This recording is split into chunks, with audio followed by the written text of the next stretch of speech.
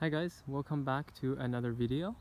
Today I wanted to show you this Corymbia gummifera, commonly known as red bloodwood.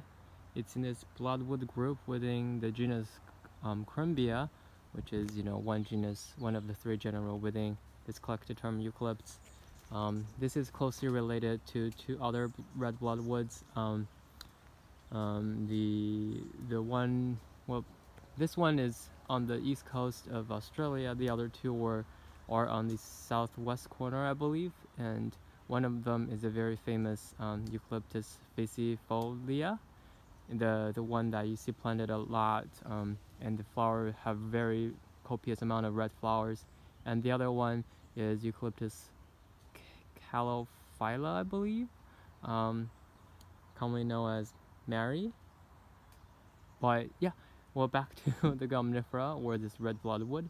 It's in this bloodwood section or series because it has a typical bloodwood bark that just break into sort of tessellated short squares or ribbons. Sorry, not ribbons, short squares, and they don't always peel, like shed. I don't think they should at all, actually. Yeah, and one of the characteristic of Corymbia is this terminal inflorescence. As you can see here, this is terminal. This is terminal, that the end of this branch, and we have this inflorescence that keeps branching within itself, and that's a terminal compound inflorescence. And also you see this one is actually at the branch of axis of a leaf, but also has branches, so it's compound terminal as well as compound at the leaf axis. I just finished flowering. It has this cream white flowers, and because their flowers are terminal compound when they're in bloom, the outside of this canopy, especially I think more obvious in calophylla, are just covered with this white flower, or red flower in the sense of facifolia.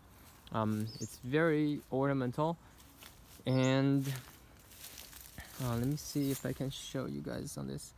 Great, I finally found a good example. Thank you. Well, this is what I want to show you in their leaves. You see the veins are much denser than some of the other eucalypts. If you are close to one, please hold it against the light. Let's make it more visible. And all the side veins are almost parallel to each other and are branching off this midrib at a very wide angle. And so this is pinnate, where this feather-like veins are really characteristic of Corymbia. And the other feature of this one is the upper side of the leaf, the adaxial side, and the bottom side, the back side of the leaf, are different colors. Some of eucalypts also have it, and some Corymbia also are concolorous on both sides, but in general, I think a lot of the bloodwoods are discolorous, meaning they're different colors on different sides. Yeah, so there you have it. I wish I had a fruit that's mature so I can show you, but I don't really see any mature ones. Oh well, so this is Eucalyptus gummifera, red bloodwood. See you next time.